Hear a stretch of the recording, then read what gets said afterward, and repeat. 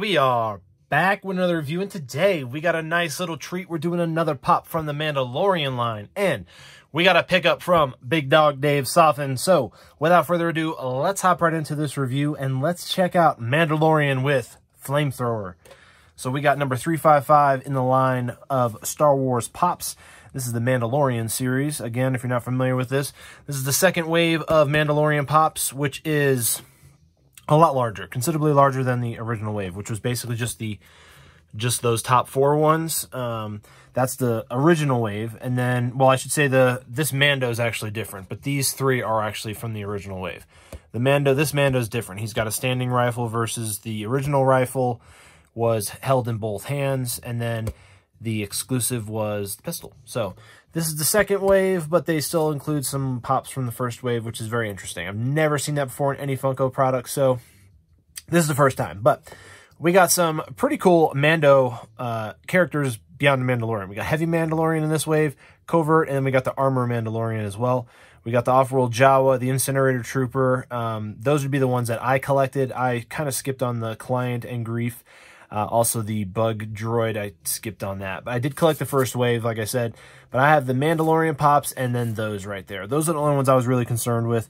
The Client and Grief Karga, I could definitely, and even the Bug Droid, I can get those anywhere down the road. It wasn't something I went after. If it's something like I find a 3 for $27 or 3 for $20 sale, I need a fill-in pop, I might grab one of those, but I will not be paying full price for those, not in the slightest. So here we go. We got Flamethrowing Mandalorian right there. We got the Target exclusive. This was something that came out on Target Con. It was Target Con 2020, which was the last day in February, which actually is today, the day I'm filming the video. But this was something that in my area, now other areas I spoke with Hashtag Larry, in his area they had more than 6. At his Target, but my Targets, all the ones in the area, I called the day before just to check.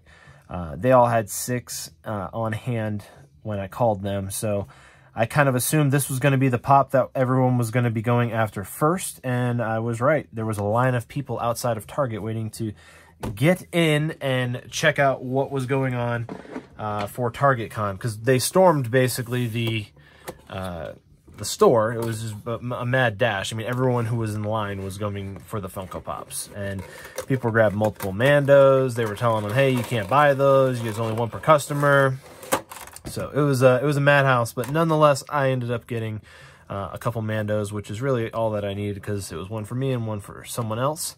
And I'm going to be going back again tomorrow to probably grab another one, because there was one store where they didn't have the Mandos out because they couldn't find them. So I'm going to go back there and scoop that one up, and hopefully I could do a nice little giveaway with that, because I would love to give one of these Mandalorian Pops away. You know, I love giving away these Star Wars Pops for my giveaways. They tend to be pretty popular in regards to the people that like Star Wars, so it's something that someone's going to scoop them up no matter what.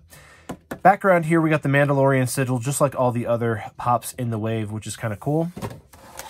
So this is besides the NYCC one, this is the next Target exclusive from the Mandalorian line, which is really cool. And look at that. He's got the flamethrower shooting out of the top of his wrist. Look at that ball of flame. It would be neat if this had some glow properties to it. I mean, if you're going to make something like that, I mean, you could definitely put the glow flake, I should say, inside of there. I don't know why I was going to say gold flake, but you can definitely put the glow flake in there. Now, again, as I usually explain in most of my other videos, if you don't like the way the helmet is lining up, like, that looks pretty good, but sometimes it'll be off, and it'll be to the point where maybe you'll see like the exposed bobbly spring, or if you want to make it more bobbly, you could always just adjust that spring right there. I mean, crank her down if you want. By cranking her down, I mean you're cranking her down to the point where now you got pretty much no gap there. It's almost too low, it looks like. So again, you just grab this little tab, put your fingernail on it, and just back it up as much as you want, and you can basically redo the head. So I'm going to do it like that, I think, and that's going to be probably a good spot for me, I think, and it's lined up pretty good with the fireball as well. So pretty dope on that. I definitely like this pop. This is one of the original versions of the Mandalorian, because you can see the dust on the helmet. He also doesn't have any of his Beskar armor on at this moment. This is just all of his old earthly colored armor that he has on in this particular pose. So pretty dope on that. So I'm going to put that off to the side over here, and we're going to check out what we got from Dave over here. And again, let me know down in the comments below what you think of this Mandalorian pop. So here we got the pickup from Dave here. And we'll slice that open like that. We'll see what we got in here. Let's see, I think there's... Oh, nice! Open up some stickers. Very nice, Dave. Thank you so much. Let me check in the envelope. Yeah, that's all the stuff in there. We got a RG. Thanks, brother. Big Dog Dave. Very nice, sir. Thank you very much. I appreciate you. Now, I did pick up some prints off Dave. Here is some of the stickers right here that he put in there. This one's cool. It's like Batman Dave right there. And then you got Bearded Dave. And you got Bearded with no glasses, Serious Dave right there. Let's check out the prints that we got right here. Thank you so much for shipping these out. They look great. When I saw he dropped the whole run of these prints, and I saw that there were multiple variants. These were all from the BAM Horror boxes, I believe. Yeah, BAM Horror. And they're all numbered and I believe signed. Yeah, both all signed. And they all have numbers with the certificate of authenticity on the back right there. So I saw the two Batman that they had. They had the regular Batman and then the zombie Batman. I said, dude, you got to give me that zombie Batman, dude. That's sick. That is a sick one. So he sent this one over to me, and he sent me also over this Dawn of the Dead one. I thought this one was really cool.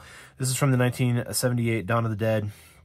This is one of the cops from the beginning of the movie. I forget the actor who played this, but him and Ken Foree, they both were cops in the beginning, and he ended up getting bit through the movie. So this is his transformation scene right here, where he actually looks like a zombie. So pretty cool on that. And then you got Dawn of the Dead. So really neat. These are some two great prints, some nice zombie prints for me to add to the collection. So definitely going to be doing something with these. So I'm glad I was able to pick these up off of Dave. So thank you so much, Dave. I appreciate you on that. So why don't you let me know down in the comments below what you think of the two prints I picked up, the Dawn of the Dead, the zombie Batman. And also let me know what you think of the Mandalorian with the flamethrower. Is this basically more of the same with just a little bit of a flame added onto it? Or is this something that you're going to pick up or something that you went after at TargetCon? So let me know down in the comments below. And if you like this video, give it a thumbs up. For more content like this, subscribe for more, because I do reviews every single day. So be looking out for that, and have a great rest of your day.